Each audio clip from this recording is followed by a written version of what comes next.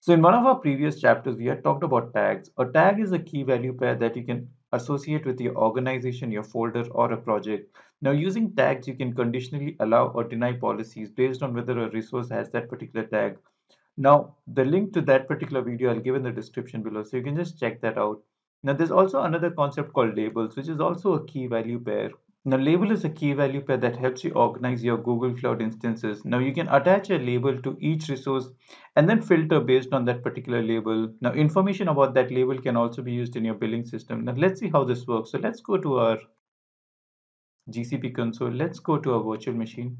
So here I've created two instances, and one of these instances has a label. Now to assign instance labels to an instance, you can assign them after you've created that particular instance. All that you need to do is you just need to click on Show Info panel, and you can just select your particular instance and click on Labels. And here you can see that I have assigned a key value pair of app, my app. Now this can be anything. So this is basically stating that my this particular instance is associated with my application called my app. You can also associate it with other things like your cost or even your environment. So let's say that you have instance 2 and you want to assign instance 2 to a environment. So let's click on this and let's add a label to our instance. So let's go to your labels here, click on add label, and all that I need to do is I just need to give my environment, and let's say this is a prod environment. So I can just give this as prod and click on save.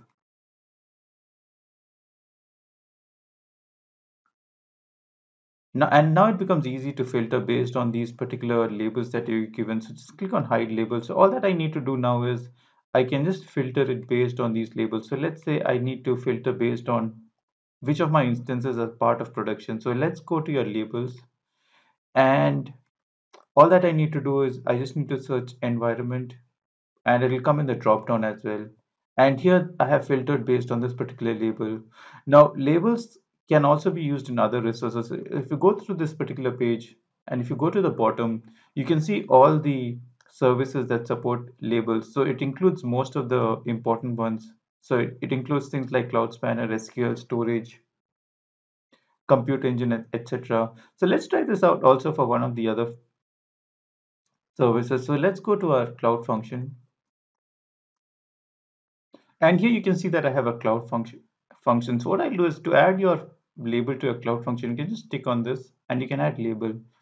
So there's already a cloud function label that gets added. You can also add another one. So let's click on app and let's call this as my app as well. So this particular function I also want to associate with my application called my app. Let's click on save.